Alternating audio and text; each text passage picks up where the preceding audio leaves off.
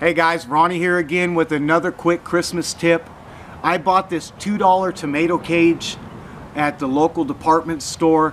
All I did was put a little duct tape around the edge, or actually that's kind of like Scotch tape right there. And then I just took these LED lights. There's 1,000 lights on this tree. It may look kind of a little funky right now, but wait till at nighttime. It is pretty amazing, and especially from the street, the passerbys that are looking at your Christmas display will just see this horde of lights on this Christmas tree. And if you make them dance or do whatever, it really illuminates. Such a great tip. It requires very few tie wraps. I put one at the bottom right here.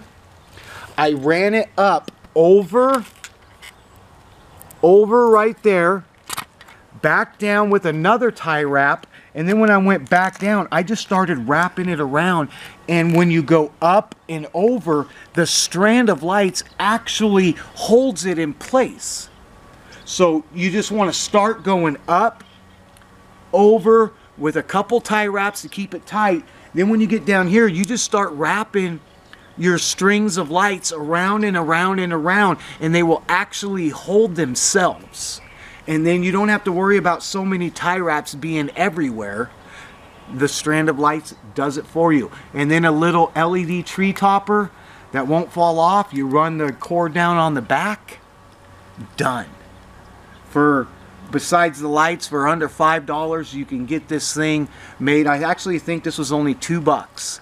And then I had some lights and I just started stringing it, and it's a great addition to your Christmas display.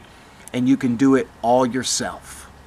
So I hope you like this. I hope you can set one up. If you do, shoot me a picture of your do-it-yourself Christmas tree. I'd love to see what it is. So until next time, see ya.